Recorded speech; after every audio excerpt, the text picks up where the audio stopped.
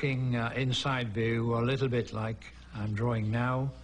The annular wing was quite extensive in diameter and chord.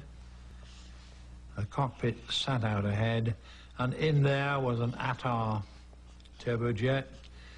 It also had the gimbaled nozzle, but being inside an aerodynamic duct, it got some extra thrust through, sucking air in hover modes and getting a thrust augmentation.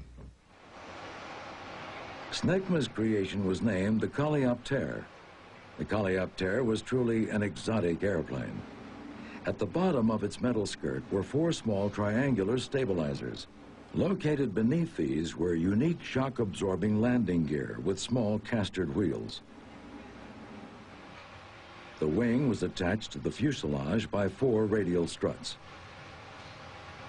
Only one Coléoptère was built. In the spring of 1959, the plane was hauled out of the factory under the cover of darkness. Before being flown, the Coléoptère was hoisted onto a rotating platform. The entire plane was then tilted up and down to expose the pilots to the unique sensation of flying a tail-sitter.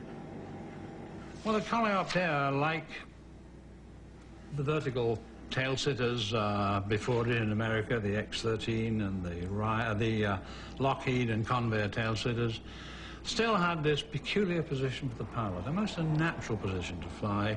And when they'd come to the vertical after doing a decelerating transition, they had effectively to feel for the ground, and no view downwards and behind them at all. And it's not a position that I think pilots would ever get used to. I mean, again, all this flying was done in clear blue skies and the rest of it, of course, and so they never really tested it under adverse meteorological conditions or with a big gusting wind.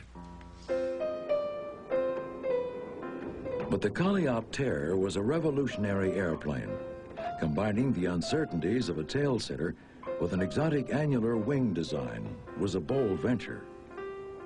To underscore the pioneering nature of the program, SNECMA held a unique photo opportunity.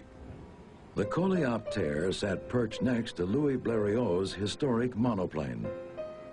Test pilots of the world's newest tail-sitter had a moment to sit and ponder the historic cross-channel flight made in the Blériot 50 years before.